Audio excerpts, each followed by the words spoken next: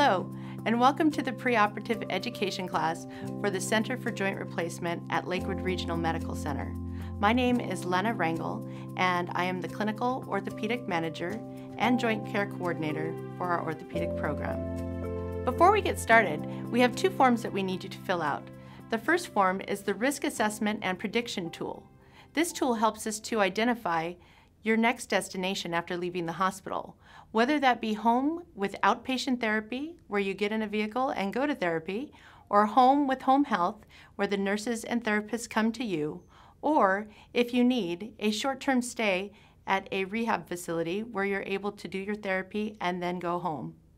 The next form is our patient needs assessment, and what this does is it helps us determine your discharge plan, what support that you have at home, what type of equipment you have, and also the setup of your home to see what type of safety needs you have. We will be asking for your email address. This will allow you to access our patient portal. This portal is online and it allows you to access your records, download them, view them, and print them for your other physicians. In today's class, we will help you with the understanding of the process of joint replacement. We will teach you what to expect during your hospital stay. We will talk about physical therapy and occupational therapy. We will cover pain management. We will talk about how to care for yourself at home, the role of a coach and caregiver, and also discharge planning. Let's talk about medical clearance. You will need to make an appointment with your primary physician and obtain special tests to determine that you are safe for surgery. They will ask you to get blood work, an EKG, chest x-ray. You may even need to get clearance from a specialist if you've had past medical conditions. We need to make sure that you get these tests done as soon as possible so that if anything is abnormal, it gives the doctors time to correct it before surgery. Please remember, it is very important to tell your doctor every medication that you're taking, not only prescription medication. We're talking about supplements, vitamins, over-the-counter medications that could possibly increase bleeding. Let's talk insurance. It's very important that you contact your insurance company so that you know your financial responsibility in your surgery. It also will give you an opportunity to ask what equipment will be covered and what is not, and also check to see what your options are for your post-op destination. In preparing for surgery, you'll receive a guidebook. In this guidebook is all of the information that we're covering here today. Please make sure that you bring this book with you to all of your appointments and also make sure that you bring it to the hospital the day of surgery. You will also receive 2 packs of wipes and instructions how to use them. This is a very important part of our infection prevention program. On the wipes is a chemical called chlorhexidine. This is an anti-infective. Please be cautious in how you use these wipes and follow the instructions explicitly. Please make sure to start from the neck down and cover every inch of your body. 1 pack is for the night before surgery, and the other pack is for the morning of surgery. Please make sure that you follow the instructions explicitly.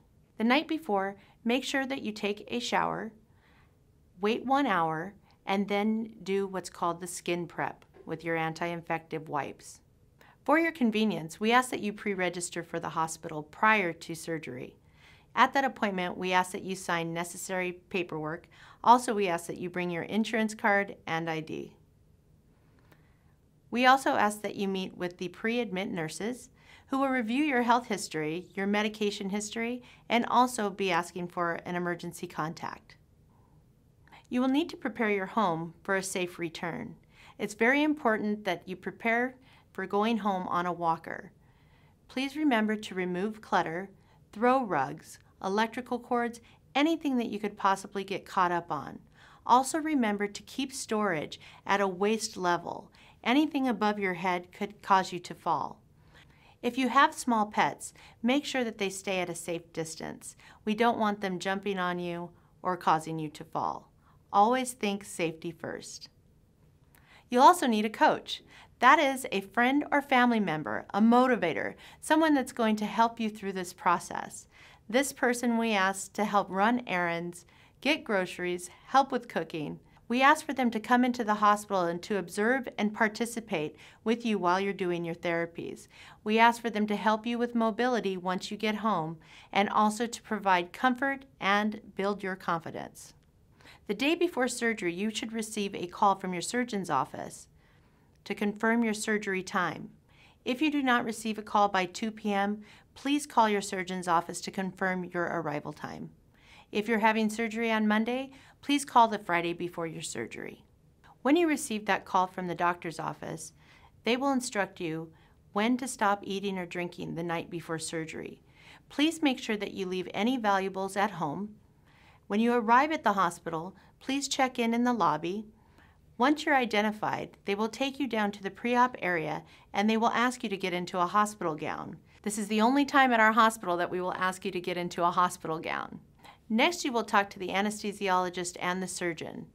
They will verify your name and what surgery, right or left, and they will make an identifying mark on that area. A nurse will then come to start an IV line and hang antibiotics and pre-medications. Once this is all complete, they will then take you to the operating room. Coaches and family members, we ask that you wait in the main lobby. The surgeon will come and speak to you there once surgery is completed.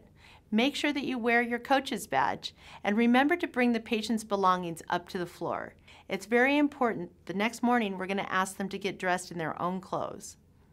Let's talk about the procedure, the total knee replacement. The doctor will make an incision across the top of the knee. They will go in and they will remove any damaged or diseased bone and cartilage. They will then insert a prosthesis. The incision will be closed with staples, stitches, or surgical glue. The duration of this surgery is approximately 2 hours. The total hip replacement. The doctors use a posterior approach.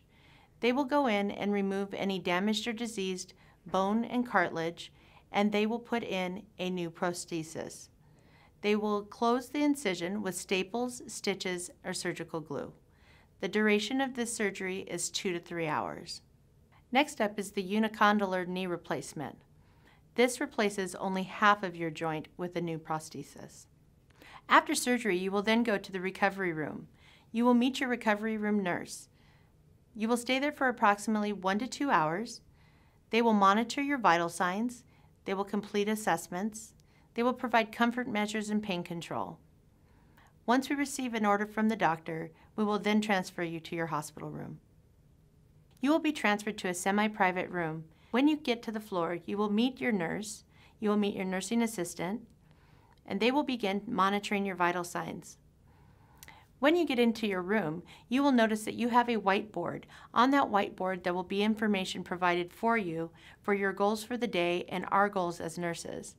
You will also notice that you have an overhead trapeze on the bed that is not for your use for therapy, but to assist us in getting you pulled up in bed. We also have a call light that is there for you to contact the nurses. When you come up from surgery, you will have an IV pole with fluids running. It is only temporary until we get you started back on regular food. Also in the room, we have a privacy curtain. Let's talk pain management, and the key word here is management. We use a scale of 0 to 10, 0 being no pain and 10 being the worst pain you ever felt. Our goal is to keep you 4 or less. If your pain goes to 4 or more, we ask that you contact your nurse so that she can intervene. Pain control is an important part of our program. It allows you to eat and sleep and get moving when you need to.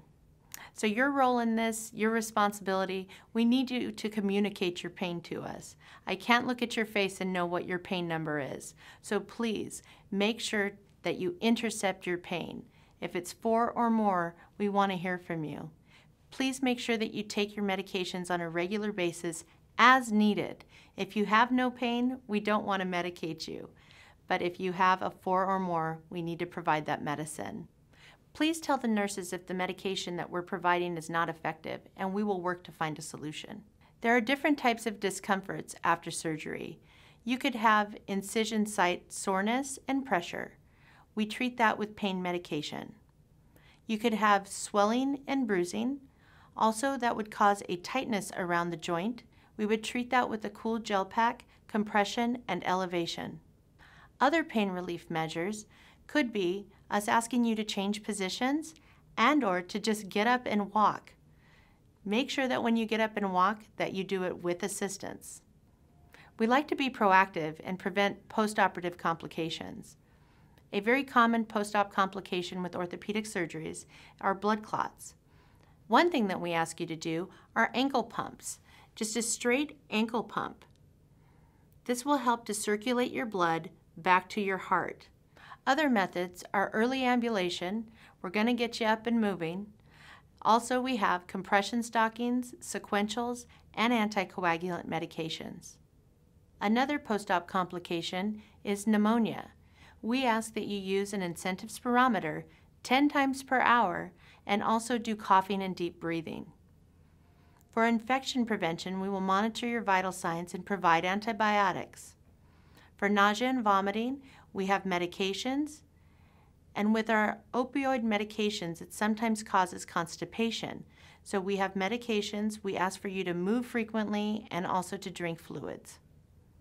To review your day of surgery activities, remember, we're going to ask you to start your ankle pumps. We want you to use the incentive spirometer. We will be controlling your pain, nausea, and vomiting. We will monitor your vital signs, and we will ask you to start eating and drinking. Hello, my name is PreOp. I am the Director of Therapist Services at the Lakewood Regional Medical Center. At this time, I will be talking to you about the physical therapy and the occupational therapy portion of this class. On the day of surgery, you will meet your physical therapist if you're back to your room before 4 o'clock. The therapist will start your exercises. The therapist will train you for out-of-bed activities on how to safely manage your leg, your operated leg, in and out of the bed. At this time, the physical therapist will also teach you on how to use your walker properly. The therapist will start you walking at the bedside. Don't be discouraged. Some people can walk at a far distance. Some people could only do a few steps at a time. Again, this is just a day of surgery. At this time, the physical therapist will also talk to you about your precautions.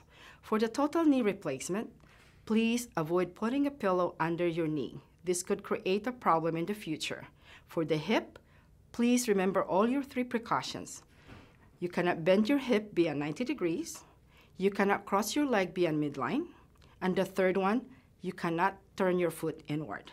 If you violate any of these precautions, that could cause your hip to dislocate. For the total knee replacement patients, some of the surgeons prescribe an equipment called continuous passive motion machine, or commonly called as CPM. This will be used while you're in the bed with the goal of improving your passive range of motion on the newly operated knee. On the day after surgery, you will meet your occupational therapist. They will teach you on how to safely bathe and dress your lower body. Please do not forget to have your clothes beside you. For the total hip replacement patients, the occupational therapist will teach you on how to use an adaptive equipment in order for you to follow your hip precautions. For the total knee replacement, you may or you may not need it. The therapist will teach you on how to use a reacher, which is an adaptive equipment to assist you on how to dress your lower body. Remember, you cannot bend beyond 90 degrees.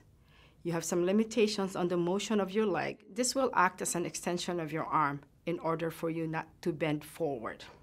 The other equipment that the occupational therapist will show you on how to use is what we call as a sack aid. Remember, you just have your surgery. You cannot bend over. So what you do is you put the sack onto that equipment, put your operative foot on the sack aid, pull the strings to put your sack on. After your occupational therapy session, your individual training with the physical therapist will start, which includes getting in and out of the bed, getting in and out of a chair, walking distances in the hallway, stair training, and car transfer training. After your individual physical therapy session, you'll be attending a group therapy session for an hour. This will be repeated at 2:30 in the afternoon. To summarize your very busy activity during this day, you will have your occupational therapy session, individual session for physical therapy, group therapy session, another individual therapy session, and a group therapy. Remember, you're going to be seen at a total for 5 times during this day in order for you to master your activity and your safety to prepare you for returning to your home.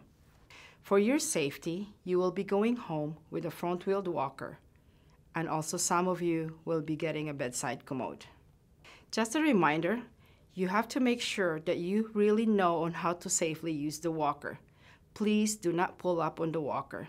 You have to make sure at least one hand is on the chair or on the bed in order for you to come up to standing. When making a turn, please remember to do it safely as you're instructed by your physical therapist. If you have a total knee or a total hip replacement surgery, you will have a preoperative exercises that you have to do, which could be found in your guidebook. This time, we're going to review your preoperative exercises. Most of these exercises will be performed when you're lying on the bed. The first exercise is the ankle pumps. Remember, just to move your foot up and down. The next exercise is what we call as the quad set. This time, you're just going to try to tighten your thigh. Try to get the muscles working. Next is what we call as the gluteal sets. Just remember, just tightening your bottom. Squeeze, hold for a few seconds, and relax. Squeeze, hold for a few seconds, and relax. For hip abduction, adduction, lie on your back with toes pointed to the ceiling and knees straight. Tighten the quad muscles and slide the leg outside and back to starting position. Next exercise, heel slides. Just slide your heel back and forth. If you need to have an assistance, use a strap. Short arc quads. Place your knee on a rolled towel. Kick your leg up and hold for a few seconds, then return to the starting position. Please omit the exercise number 7 on your guidebook. Let's continue. Straight leg raises. Lie on your back with unaffected knee bent and foot flat. Tighten the quad or thigh muscles on the affected leg and lift the leg 12 inches from the surface. Keep knees straight and toes pointed toward your head. Next exercise, arm chair push-ups. If you have shoulder problems, you may have to omit this exercise. While sitting in a sturdy armchair with feet flat on the floor, scoot to front of the seat and place hands on armrest.